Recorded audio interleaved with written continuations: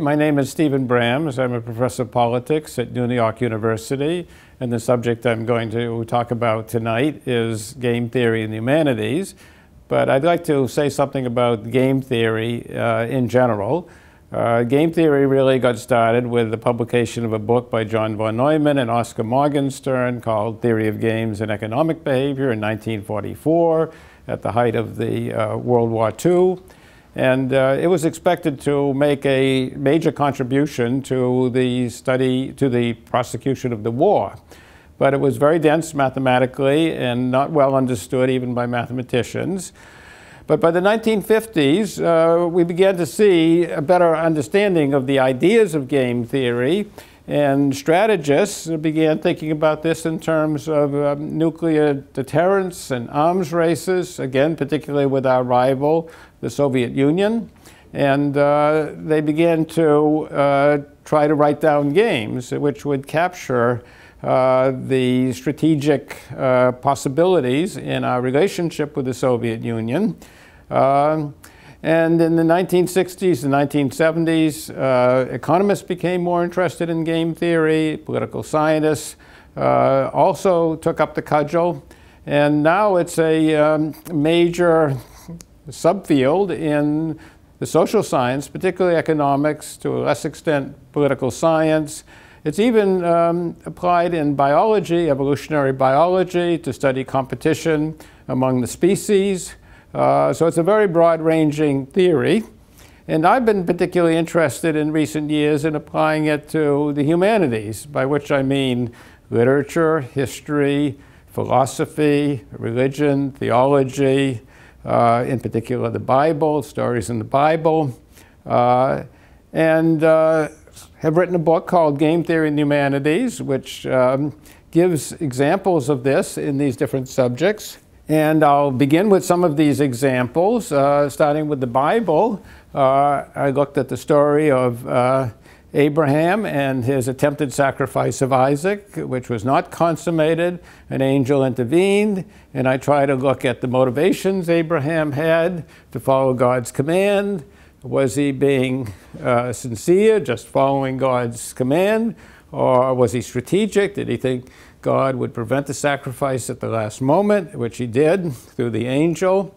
And I looked at other stories, beginning with Adam and Eve, Moses' confrontation with Pharaoh, and then got interested in philosophy of religion and theology, about belief in God. Is it rational to believe in God? The 17th century French philosopher Pascal wrote about this, but I'm looking at it from a game theory point of view. If God is playing games with us, should we believe? Should we not believe? What should God's actions be in light of what we say? So it raises some interesting questions in theology, which I think game theory can address and even clarify. And then there are other illustrations in applying game theory. For example, one could look at some of the plays of Shakespeare. I looked at Macbeth and Hamlet.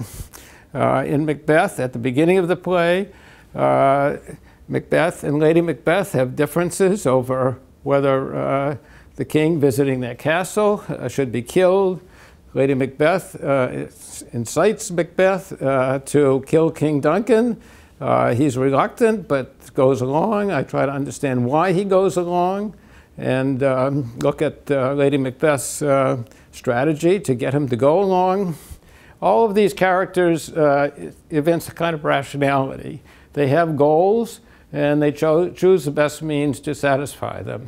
And the goals can be anything. If you desire to kill yourself and you succeed in doing so, you're rational. Most of us don't aspire to kill ourselves. So this isn't our goal. But game theory does not have an opinion about whether goals are rational or not. It's only the means to carry out the goals that counts in game theory. And game theory looks at the most effective, the most efficient means when there are two or more players. That is, you cannot make a unilaterally best choice. That depends upon choices of other players. The outcome depends on the choices of other players. So you have to take these into account. And when you do so, you presumably can make a more considered decision about what is appropriate, what is not appropriate. So there are other examples to which I apply game theory. In the case of the other Shakespeare play I mentioned, Hamlet, it concerns whether Hamlet, who is usually interpreted to be a vacillating character, indecisive, he can't make up his mind. In my view, he was very strategic. He suspected that his uncle, who married his mother, had killed his father, poisoned him, and as a consequence, he thought that he should go after Claudius, his uncle, but he wasn't sure that he actually was a murderer. So there's this play within the play in Hamlet whereby the murder is reenacted. Claudius is in the audience. He's angry when he sees this happen. He walks out. Now Hamlet knows for sure that Claudius is the murderer, but Claudius knows that Hamlet knows. So they both go after each other, both die in the end in the play. I also look at more modern literature. I look at catch-22s in the Joseph Heller novel. The catch-22 concerns a pilot, a combat pilot in World War II. His name is Yossarian, who would like to be relieved of combat duty, but he has to get this relief from a psychiatrist. And the psychiatrist, if Yossarian asks, knows he's sane, so he doesn't know, he doesn't want to ask. But if he doesn't ask, the psychiatrist doesn't want to take any action, and that means Yossarian would have to serve his combat duty. And as a consequence, whatever Yossarian does, he's going to have to serve. And I analyze this game, and this game is typical of catch-22 situations in which you're damned if you do and you're damned if you don't. And I apply it actually to medieval witch trials in which the accused witches could confess or not confess. If they confessed, they would be killed. If they didn't confess, they would be tortured and usually killed in the process. So these are situations which are very frustrating, and I try to understand why people get into these very frustrating situations. So those are a few examples of applications of game theory to what we normally would consider the humanities.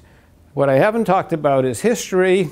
I've applied game theory to analyze historical situations like the Cuban Missile Crisis in October 1962, the confrontation between the United States and the Soviet Union about the emplacement of missiles in Cuba.